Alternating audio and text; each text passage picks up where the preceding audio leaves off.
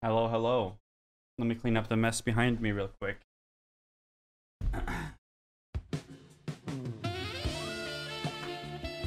Don't look at my ass.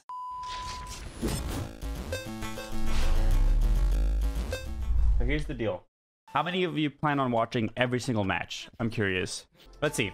I have some shit to fall back on. So I have a rough idea of the schedule because, well, I know everything, right? So what I'm looking at here, the very first match, they include Callie and Keller, and they have a substitute player.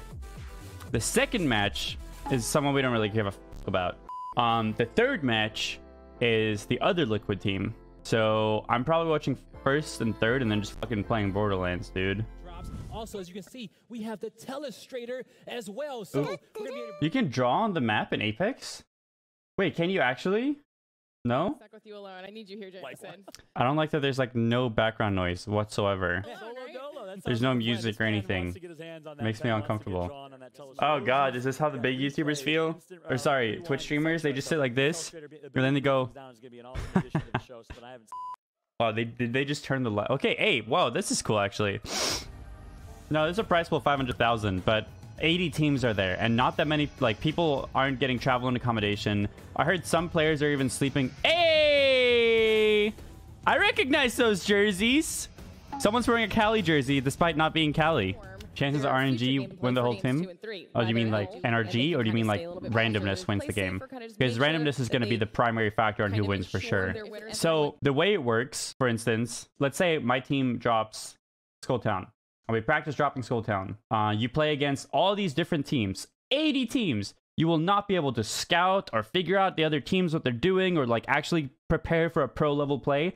They're literally having the tournament be a battle royale, as well as the game being a battle royale. And they are reducing how much skill matters by having so many different like variables and who you're playing against and stuff. This guy brought his luggage. My dude. Really excited to see when you agree that people like Shy will never play in this tournament, sole reason being there's nothing to gain even monetarily. Well, I mean, it's barely even worth it for the people who have 250 subscribers to go to these tournaments because of the risk involved and the time investment. It's not really worth it, except for the people that end up placing high, but because of the state of the game, it's just RNG. If the qualifiers and stuff are online and the prize pool is controlled and guaranteed for the people that actually go to tournaments and it's hosted in a convenient location, I could see Shroud going. Yeah. A lot of people are going to lose a lot of money from going here. There's not any big streamers here. It's probably like a couple hundred viewer streamers here, and they're losing a significant amount of subscribers and significant amount of growth and brand work during the time they're here for a very, very, very risky tournament where they probably won't place higher. Maybe just want to participate? Yeah, no, this is literally an invitational only offline qualifier tournament. That's why a lot of pro teams didn't want to go, because it's barely worth it, but they probably want to participate, or their org wants them to participate. But there's a lot of teams here that aren't sponsored, that paid their own flights, that paid their own hotels and stuff. But I would like rather have regional qualifiers so that people don't have to fly across the world and like potentially sleep in tents because they can't afford it, you know? Ah, they have a, okay, cinematic.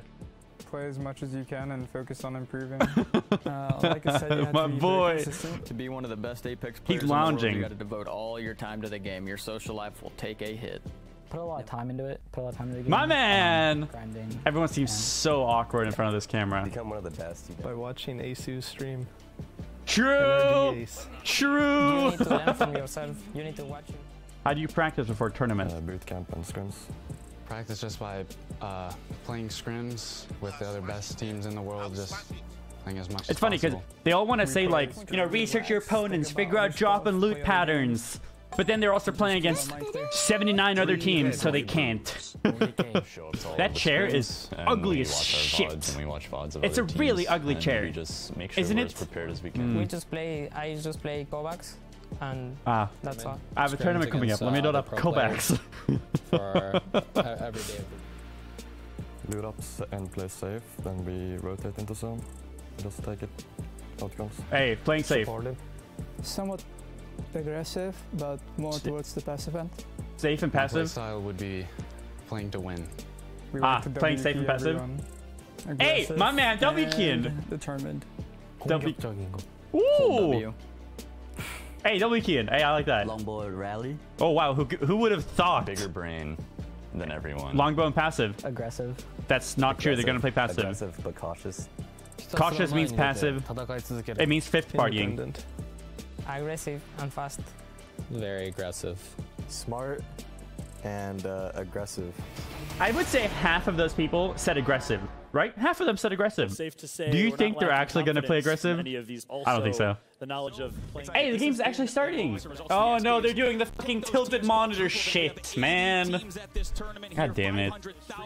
Where's the audio? Hello? Yeah, it seems like they're alone and kind of everybody else go. Yeah, let's go ahead and check in with the listen, the volume over there across drops across the board.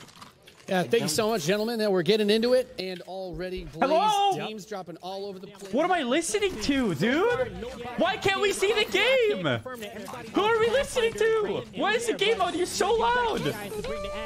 Yes, the Koreans. The webcam's not in the border. Oh my god. Oh no. Hey, that one is. Wait, they have so good armor. And R9's a wingman. They're in a building fences, dude. Pog you. Pog is in the chat though. So where's the aggressive gameplay? It's calculated aggression, dude. Hold on. They're so calculating. Team said they like the W key, yeah? Yeah, but they W key, they do a 360 and walk away. He's not in frame! Still! This camera is bigger! He's bigger than the border. It's sticking down past the border.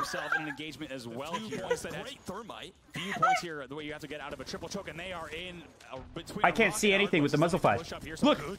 With them forcing 1080p, low, not a high enough bit rate, I can't see anything with muzzle flash, dude. Coming out from G2 now. Wyvern on the back end of Mendokusaii is just how talented he is mechanically. They have the high ground, but they're not going to be able to hold this for too long. Okay.